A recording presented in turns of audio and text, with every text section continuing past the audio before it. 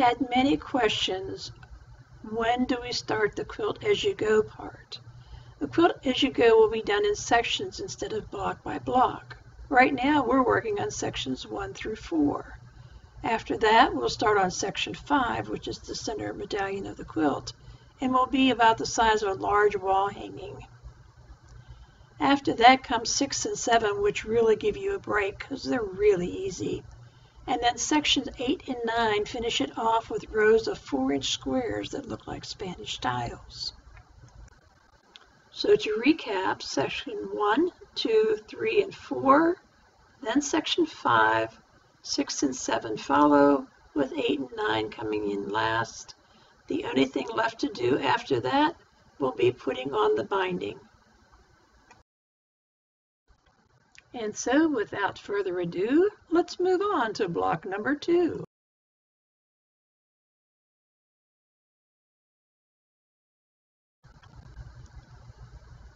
Here's another good tip for you. Just like we used to do back in the days when we made clothing, there was always green lines marked on the pattern pieces. Now we're going to mark some lines, but they're not necessarily grain lines. They're going to be direction lines. So I'm going to put my ruler down so I can hit as many spots as possible. Right now I'm getting 3 of them, all in a row. Now I'm going to put little arrows at the top. That indicates to me that that's the top of the block. Now I'll move over and get a couple more. So now I got 3 more blocks I can mark. Again, put the arrow tops on it so you know that's pointing to the top of the block. And we'll catch the last 2 blocks and do the same thing. Now you'll know how to lay your fabric whenever you're ready to stitch.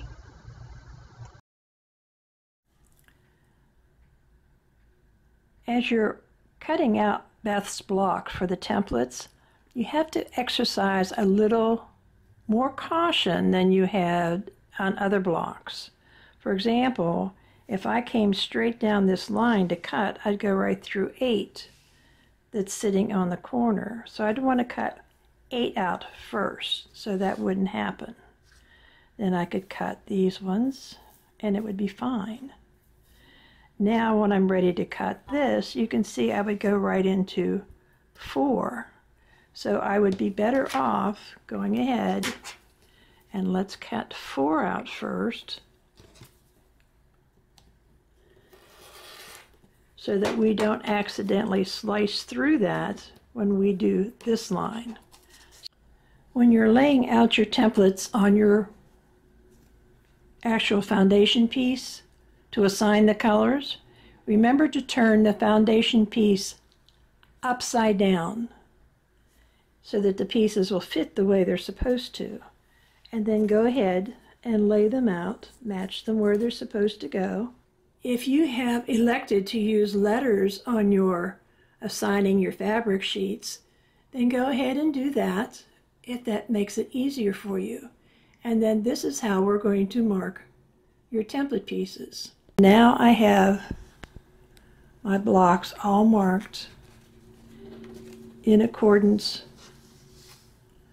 with the assigning fabric chart using letters versus numbers. Maybe this will make it happier for you. If you're trying to figure out how wide to cut a strip to cut your pieces from, lay your piece on your cutting mat and try to lay it so it takes the least amount of width. So if I put it this way, it would take a lot more than if I put it this way. Now I'm going to put this down on a line and I'm going to move this over to a line. So if I look at that, I've got 2 inches by 1, 2, 3, and about a half. So I know that I need to cut a strip wide enough to accommodate this. So if I have 2 inches here, remember we have to add a ½ inch on both sides. So that means that we need a 3-inch strip. That would be 3, as my grandson would say. When cutting your fabric pieces, don't forget about those scraps left over from block 1. I was able to get 4 of this piece out of the scraps. Here's another tip. I always cut in layers of 4, basically because I'm lazy. But I can put this piece down knowing that when I cut, I'll get 4 pieces. I need 16, so I'll be 1, 2, 3, 4 times 4 will give me my 16 pieces. Now here's another tip. Remember those directional arrows we put on our pieces? Well, let's say you're working with a stripe. By placing the arrow in the direction of your stripe or other directional print, you'll be sure that you get the pleasing results you're after.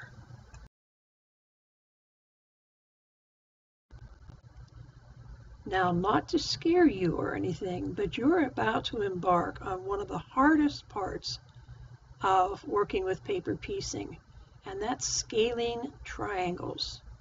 Triangles that have 3 sides but are uneven. So we're going to show you a way to take those spheres away by using the directional arrows that we marked on our template pieces and following those precisely. Also with careful trimming and the laying of our fabric on our foundation piece, we'll have this mastered. So first, I have my foundation piece upside down, and I'm going to place piece 1 on top. This is something else you were having problems with. Piece 1 always goes right side up, but it's still wrong side against the foundation piece. That's what we need on piece 1. We'll flip it over and we can see that it's totally covered.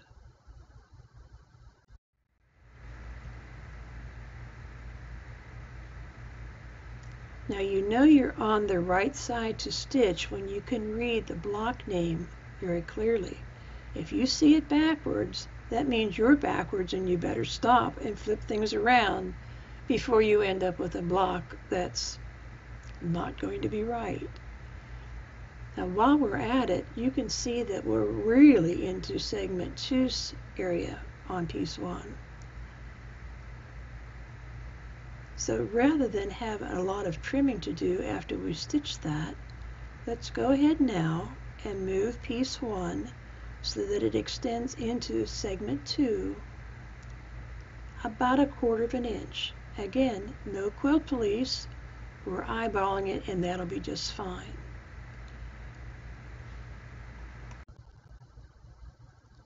Now we're ready to place piece 2 for segment 2 on our foundation piece. Again, paying attention to our orientation. We want to make sure that when we place this piece in its proper place, it's oriented in the right direction. We want to make sure the raw edges are even. I've more than extended past the finished block side here, and I'm more than 1/4 of an inch into this segment. That lets me know that I don't run short for that segment that I'm stitching now. So we're going to flip it over and we'll begin to stitch.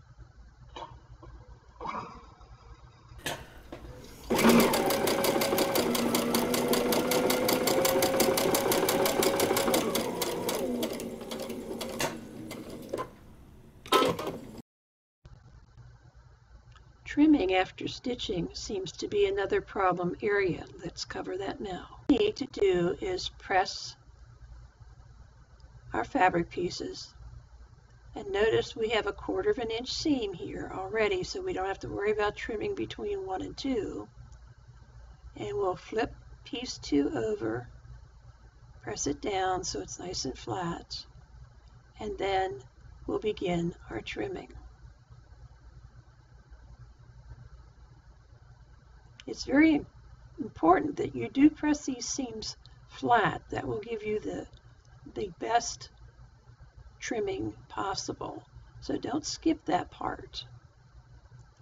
So now we're ready to trim. And we have a strange piece number 1. It's got a strange shape. So the first thing we need to do is to put our cardstock against an adjoining stitching line.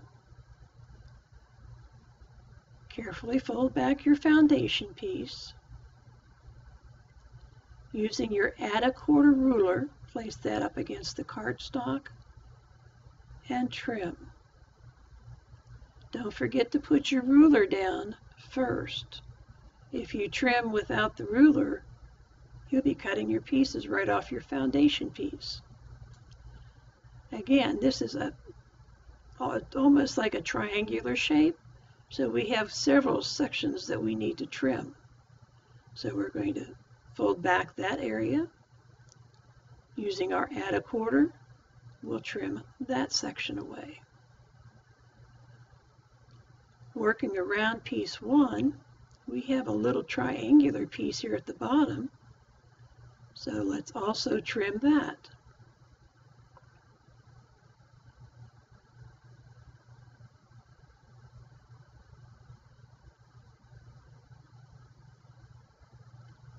Now coming up the other side, we'll be able to trim not only piece 1, but also the extra from piece 2, all at the same time. So using the add a quarter ruler, let's trim along that edge. And you notice how it slid for me, the ruler? That's the beauty of these rulers, that it just slides along that cardstock. Okay, moving on to piece 3. Again, let's look at the orientation. And you always want to make sure your letter is right side up so that you know that you really are looking at the top. So I took this out of the stack. It was like this. These are all right side up. So I want to make sure that when I put my right sides together, I'm keeping this part going towards the top, just like the orientation shows.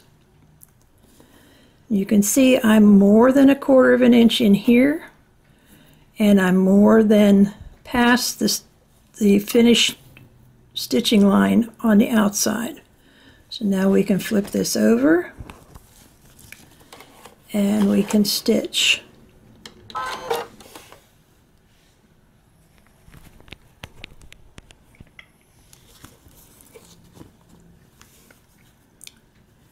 Now if we look at that, because we have our raw edges together, we know we have 1/4 of an inch seam allowance on that side. So now we're going to flip it over and we're going to press it and trim on the other sides of that.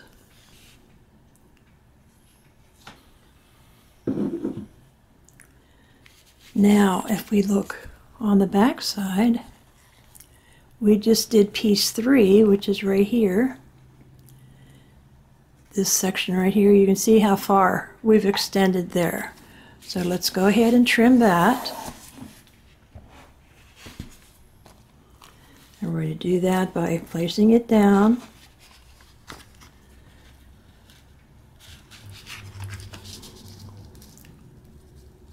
Placing the cover stock or cardstock against what would be another stitching line. So we can trim that seam down to 1/4 of an inch.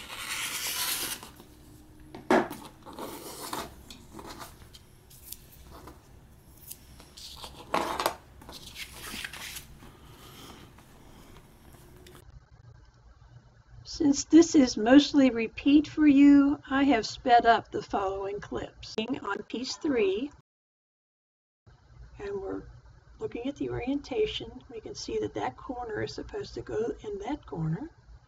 Let's flip it over, right sides together. See, it does go in the corner when you flip it. And let's make sure that we're going to cover this? So here's a tip if you're not sure. After you've placed your pieces together, place a pin along the stitching line, just like this. Now, flip that piece over against the pins. And if you look at from the back side, you can see that you have indeed covered that section. That's a real good habit to get into if you're not sure. If you're sure that that is indeed going to cover, there's another little tip. If you look at your pattern fabric piece, do you see how it's wider right here? That should generally always be opposite the wider part of your segment that you're covering. That's another good hint that you're going to be okay whenever you flip that fabric.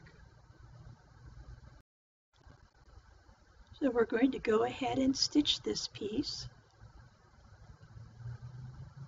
just like we always do. We're going to flip it over. We have a 1/4 inch seam there. Now when we flip it this way, we know that we'll have to trim the other side. So let's go to the pressing station, press that block, make sure it's nice and flat, and we're going to turn our board over, get our cardstock and put it against the stitching line, pull back our foundation piece, put our outer 1/4 ruler down and trim. And now, just that easy, we're ready for the next piece. Except we do need one other place. We need to trim down here by this little triangle. We can't forget about that, even though it's just a little piece. It's still important, it needs to be trimmed. Now, as far as that edge, we don't need to worry. We'll get it later.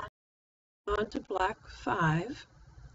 We're going to go ahead and make sure again that our orientation is the way it should be. We've got the fattest part of the segment opposite the fattest part of our fabric. We're going to put our raw edges together. We're going to make sure we extend well into the seam line, and we're going to stitch.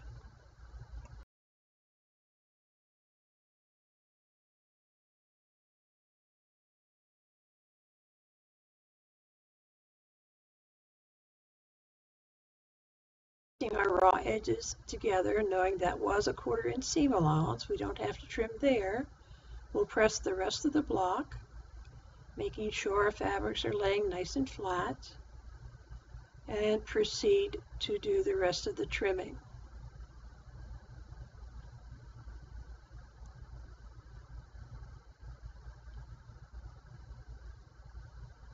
So let's take our cardstock, fold the foundation piece back against on the stitching line, add a 1/4 ruler, and trim.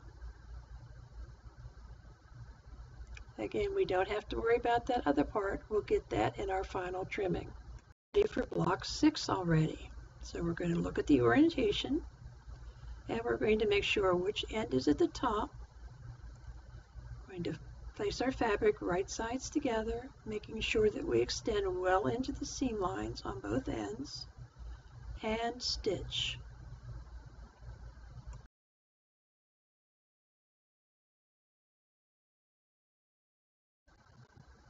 Because this is a corner, all we have to do is press it down. No need for trimming. We're ready for piece 7. We've got the bigger sides opposite. We're making sure that we're into our seam line on both sides, and we're going to go ahead and stitch that.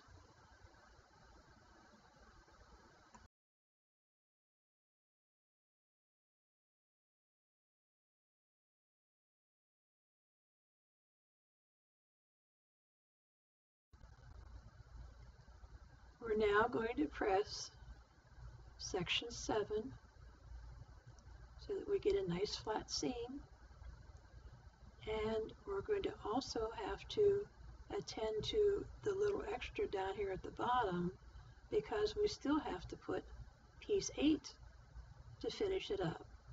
So let's do a little trimming. So we've got our cardstock against the stitching line for piece 8. We're going to put our add a quarter ruler down and trim so that we can place our final piece.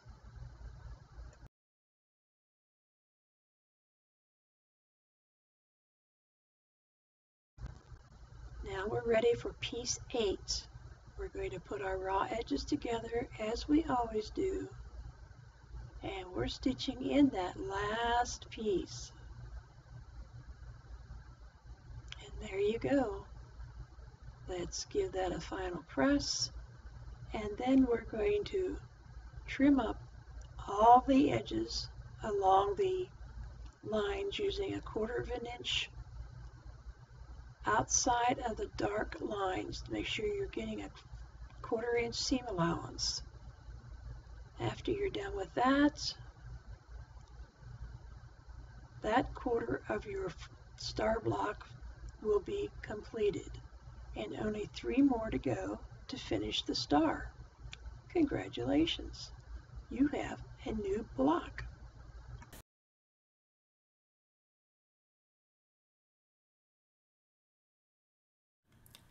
Just like before when we did our first block, we are now going to join this together, these 4 sections, into one star block. The thing that you need to do on this particular block is to make sure the points right here for this center square match up. We want to make sure that these points match up as well as the corners. So I'll show you how we're going to do that. So we're putting our pieces right sides together on the side with that center corner block. We want to feel, and you can do it with your fingertips, when those edges of that block meet together. And just to double check, we're going to do the pin thing again. Just put a pin straight down through, and you should meet up on the other side. And I didn't, so let's do it again. Straight down in. And now you can see that I'll be good as far as matching that square goes. So let's put a pin in place. The next place we need to match up is right here where this joint comes together. And we're going to do the same thing. You can sort of see it from the side. You can actually feel it better with your nails.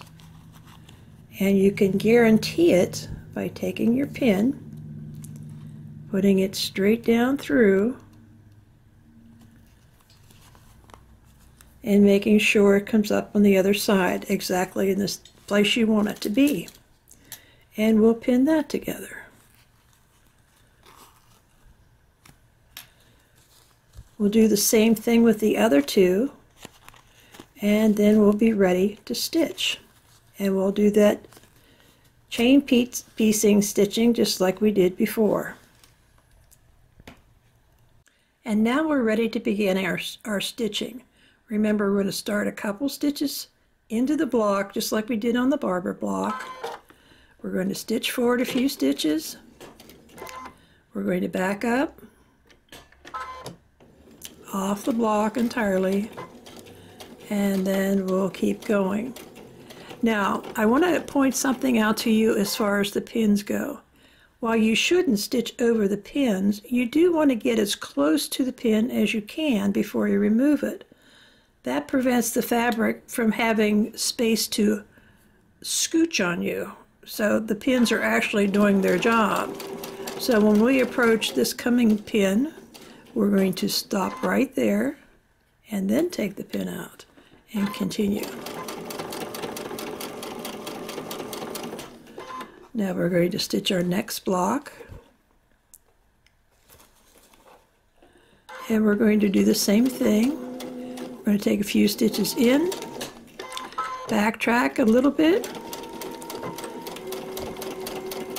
Get as close to that pin as we can before we take it out. Continue on. Get as close to the second pin as we can. Take it out, and then continue. And let's backtrack here as well.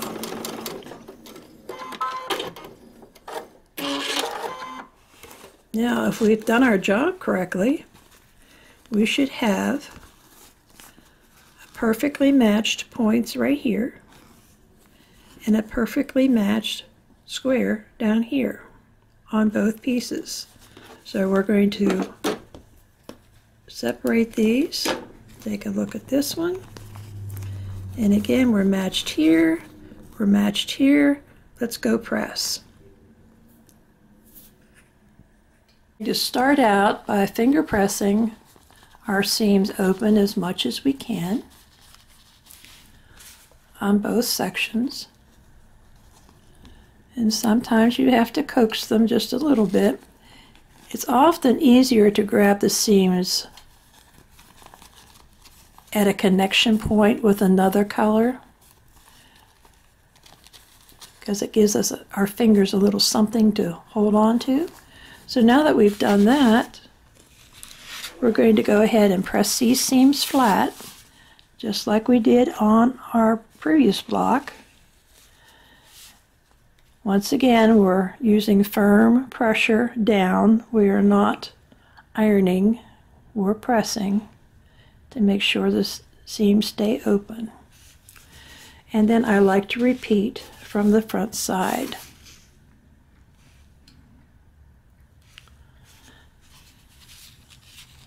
Doesn't that look good? Perfectly matched points. Gotta love when that happens. Okay, I've already finger pressed this block down. So let's go ahead and press that.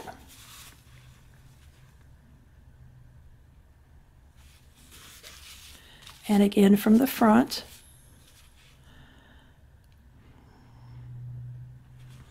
And now all we have to do is join these two together to make our star block. And again, we want to make sure that we're matching in the same places we matched when we did our quarter blocks.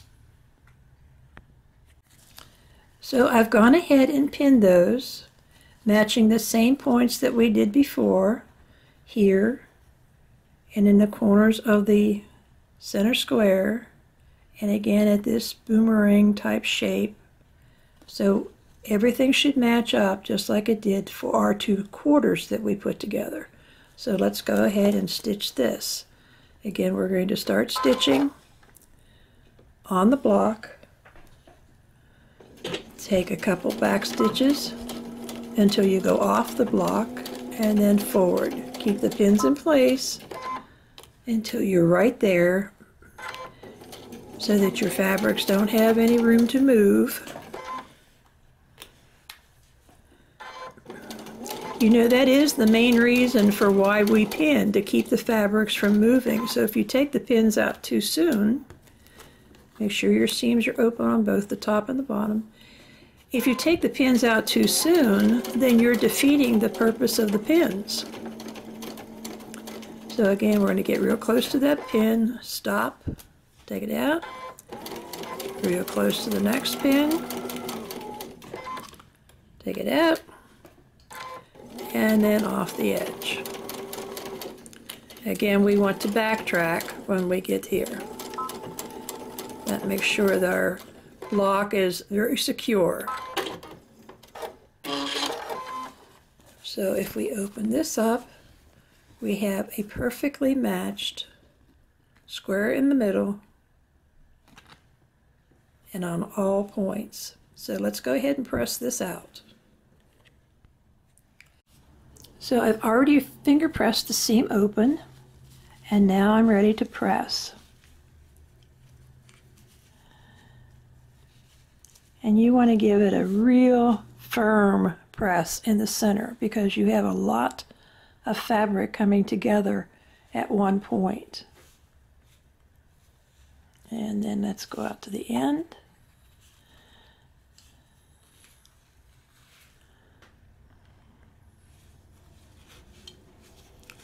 And let's flip it over to the other side. And again, we want to give a nice firm press to that center.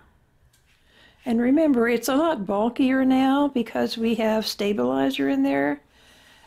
It'll become less so once that stabilizer is removed. So don't panic about that. And now, ladies and gentlemen, we have our finished Beth block.